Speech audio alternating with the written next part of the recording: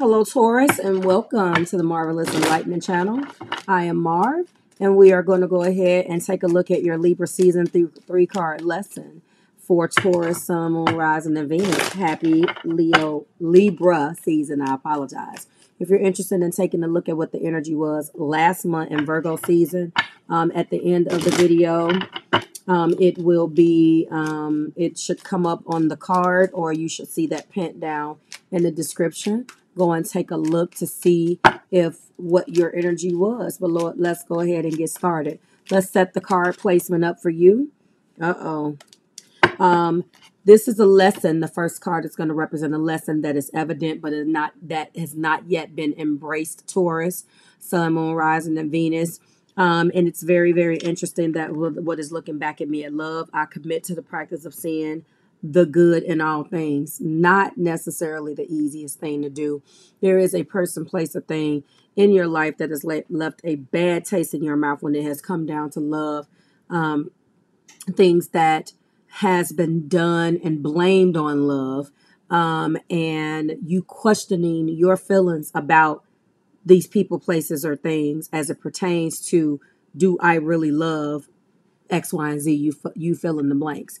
And I know that this is hard because there is a practice of giving the benefit of the doubt. And it's hard to give that benefit when you feel like someone is doing you wrong. So that is definitely something that you know you should do, but you have not yet embraced because you're not ready to, okay?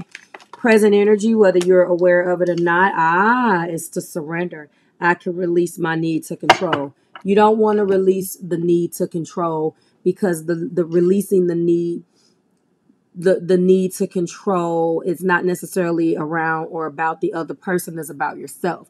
You feel like, I can't worry about everybody else, but I can worry about me. So if I just throw my hands up and surrender, then I feel like people are walking all over me, or I am being taken for a fool. And that's not something that you can do to a bull, period, point blank.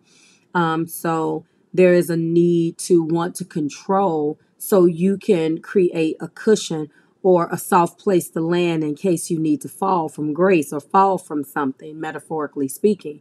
And but Spirit is advising that it's time to surrender and throw your hands up.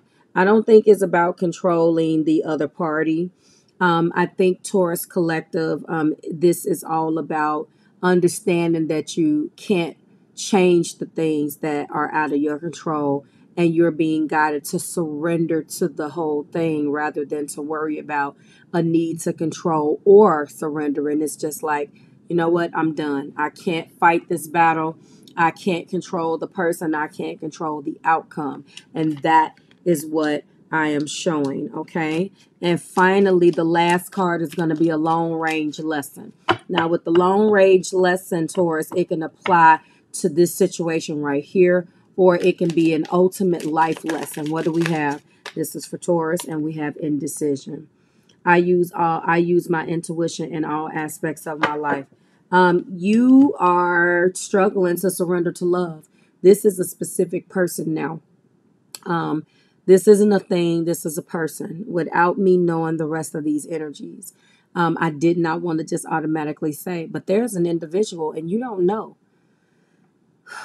You don't want to surrender, because if you surrender, then you accept the fact that it may not go the way that you want it to go.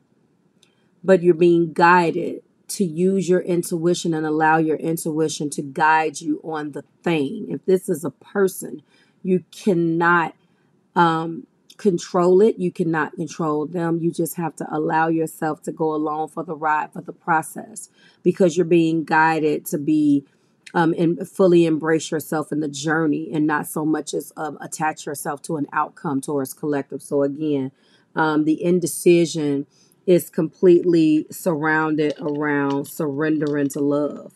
And that is what we are having a very hard time to do, or to embrace. Okay. So you know that you have to love, but ultimately you have to use your intuition to get you in, it's to allow yourself to embrace what needs to come your way as far as this relationship, this significant relationship. Intuitively, I am feeling it is huge. It is a very, very significant, life-changing opportunity or relationship. Okay. So surrender to love is and follow your intuition. Surrender to love. Surrender to the process of falling in love, the journey of love, and not necessarily focusing on the outcome, whether it's going to work or not. Like, share, and subscribe to the Marvelous Tribe. Thank you so much if you are watching this on TikTok, Facebook, or Instagram. And stay tuned because this is Libra season and it is the season of balance and reconciliation. And I'm feeling extra cute because I am a Libra rising. We are going to have a 3-card lesson in love, and that will be coming soon. Bye, Taurus.